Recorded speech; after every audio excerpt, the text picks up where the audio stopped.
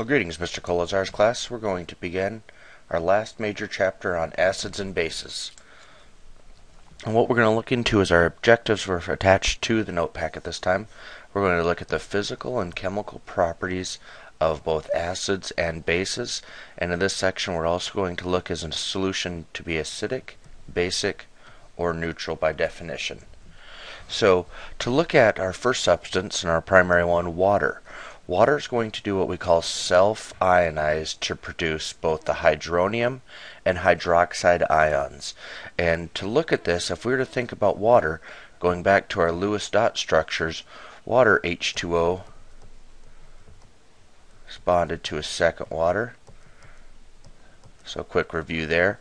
And a second water, H2O, a lone pair of electrons around each water, our two water molecules are going to literally have one hydrogen taken away from and given to the other hydrogen, or to the other water, to make what we see as the H3 positive or hydronium ion. So the ion that has gained an extra H plus is our hydronium ion.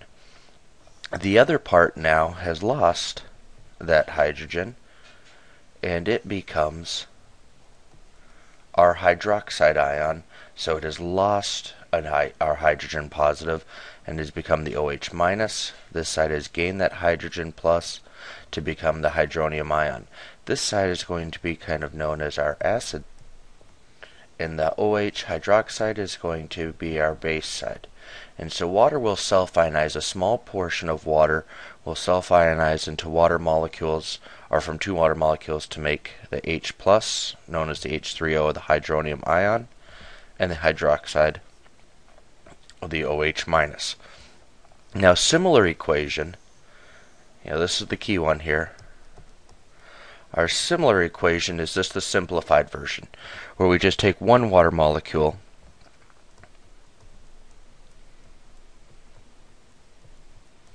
and it's just broken in to our H plus and our OH minus side. And in both cases, we start out with water being a liquid, and in both other cases, it ends up being aqueous. So this would be the acid side, and this would be the base part of the self-ionization of water.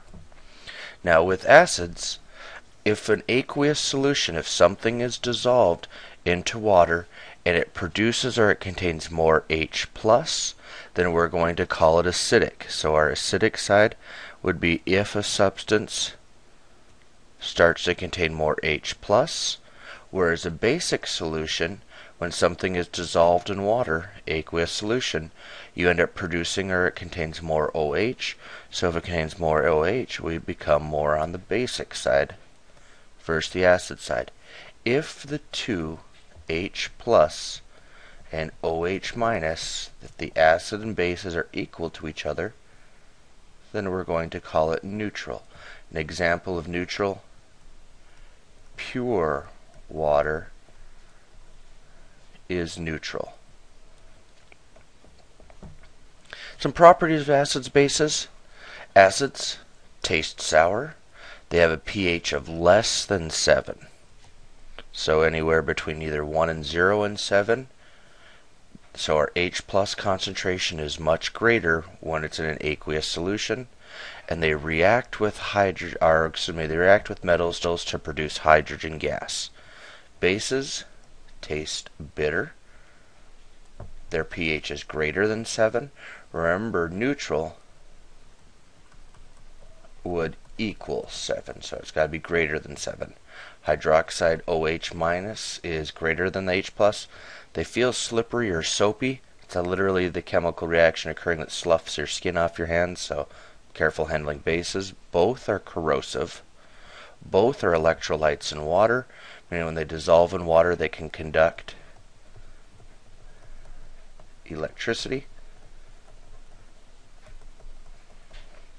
And they react with each other to produce salt and water. And salt is, remember, any non-metal plus a metal is going to be a salt. I wrote that backwards like NaCl. So we'll just switch those two around. So those are some of the properties of acids and bases.